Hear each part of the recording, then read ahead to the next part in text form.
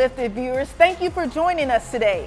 As you know, Lifted is a program designed to help people of all ages learn healthier ways of living. We do this by empowering you to make better food choices and by living an active lifestyle. I'm Chandra Barnett, your fitness and accountability coach. And I'm Marnie Robinson, your food is medicine advocate and champion. We have a very special show lined up for you today. As you can see, we are here at HEB, 6055 South Freeway in the amazing city of Houston. I guess you're wondering why in the world is Chandra and Marnie here at HEB? Duh! We are here to grocery shop. However, not for us. We're going to show all of you how to shop so that you can eat to live your healthiest life. So come on in with us so that we can show you how it's done. Let's go do this.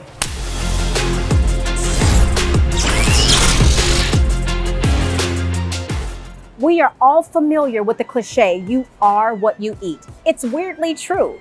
Food is fuel for your body, but it also supports your entire internal structure, as well as your physique. From your brain health, heart health, all the way down to the soles of your feet, food has the ability to nourish and heal you from the inside out.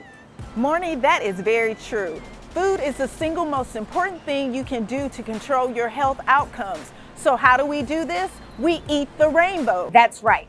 All of these colors around here in this produce section target an area of your physical health. So here is the first shopping tip.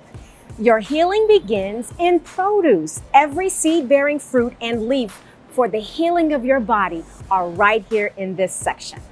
It's all about the color. The pigment in plant food comes from the phytochemicals. Studies have shown phytochemicals may act as antioxidants, destroy free radicals, serve as nutrient protectors, or prevent cancer-causing agents from forming. To sum it all up, the coloring tells us a little bit about what we can expect nutritionally from these foods. So this is why we want you to have a colorful diet. The more color you add to your plate, the more vitamins, minerals, and nutrients you get for better overall health. Red fruits and vegetables contain vitamins A and C. They also contain lycopene and anthocyanin. These do everything from fighting heart disease and prostate cancer to decreasing risk of strokes and macular degeneration.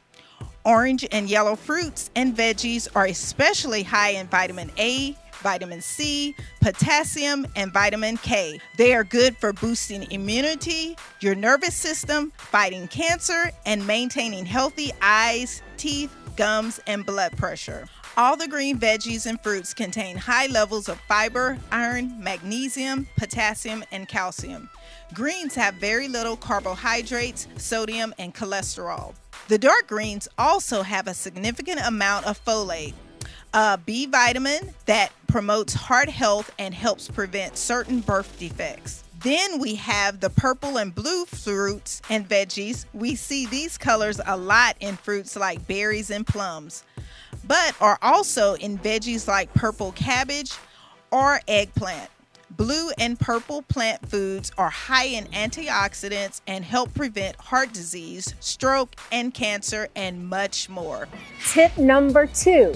After you filled your carts with all the veggies and fruits, we shop the perimeter of the store.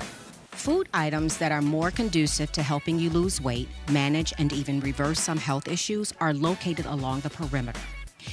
There you will find whole food and plant produce, meats, fish, dairy, and eggs. Even plant-based items such as tofu, almond milk, oat milk, and coconut milk are all also along the perimeter of the grocery store. Because you are filling your cart with fresh food, you can better control the fat and sodium intake in your diet.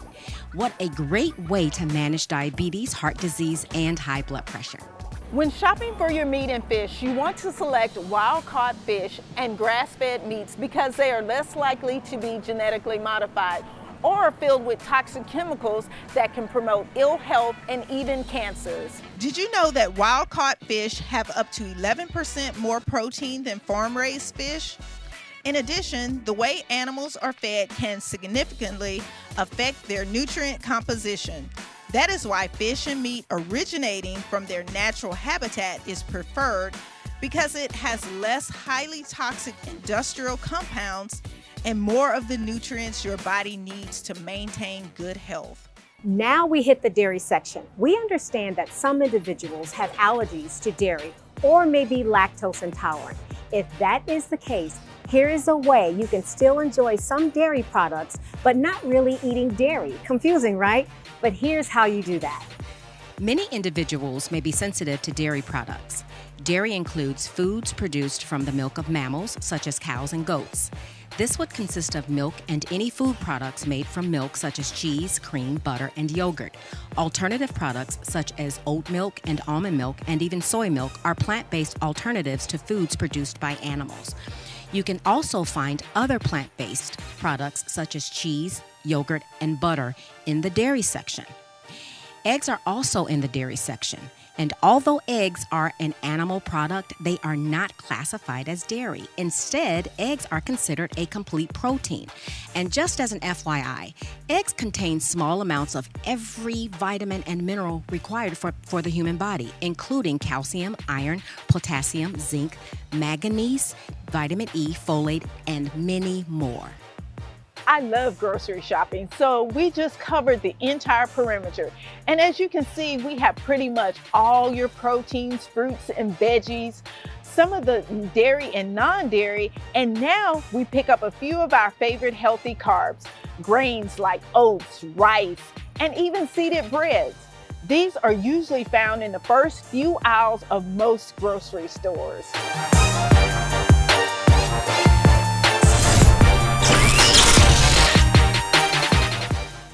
So now that we've come from the grocery store and gotten out all of this colorful foods, now it's time for us to work on our posture that we've been having for over the past couple of years, that computer neck tech posture.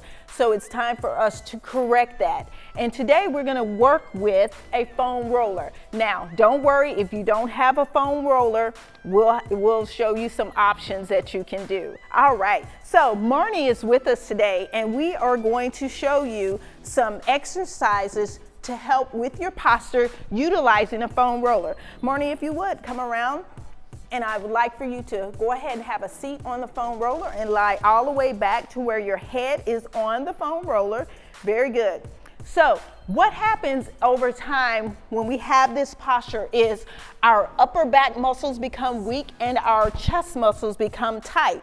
So what we want to do is we want to loosen that up and open it up. So this first exercise stretch that we're going to do, I like to call it the TYI stretch.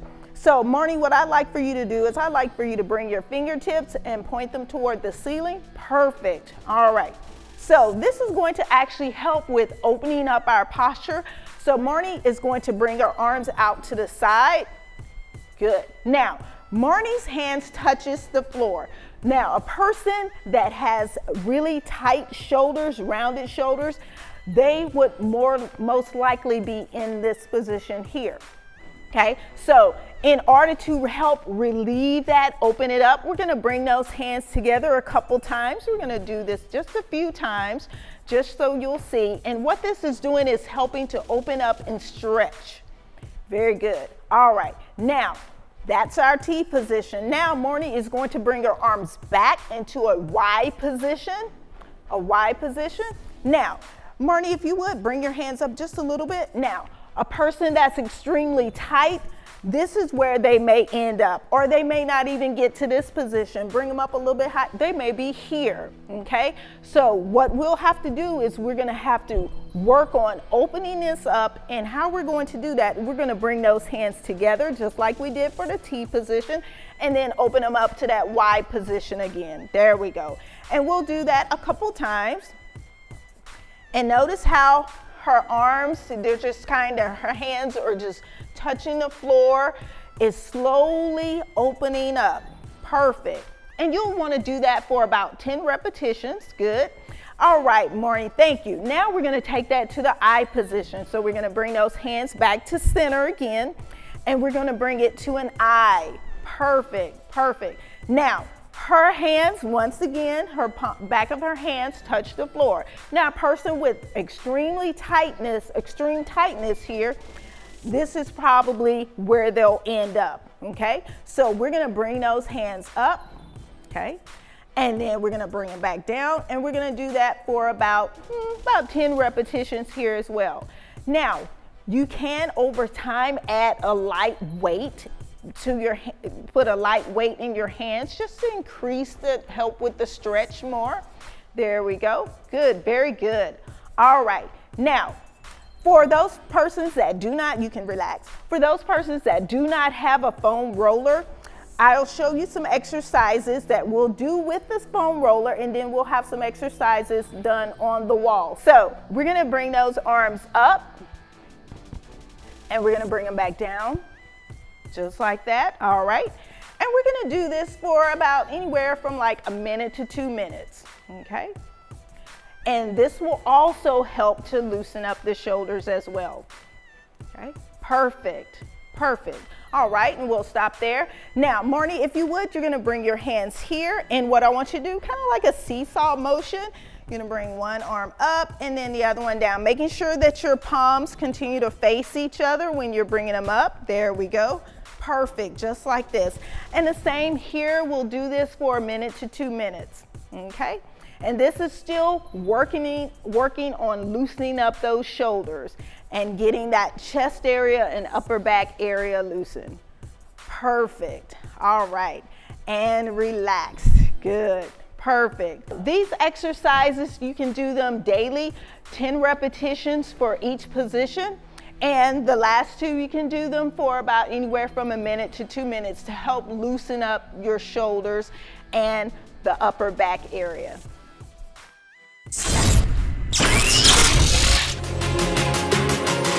That's all we have for today, guys. Remember, your body is a temple for the Holy Spirit. So let's all take great care of our temples by eating to live instead of living to eat.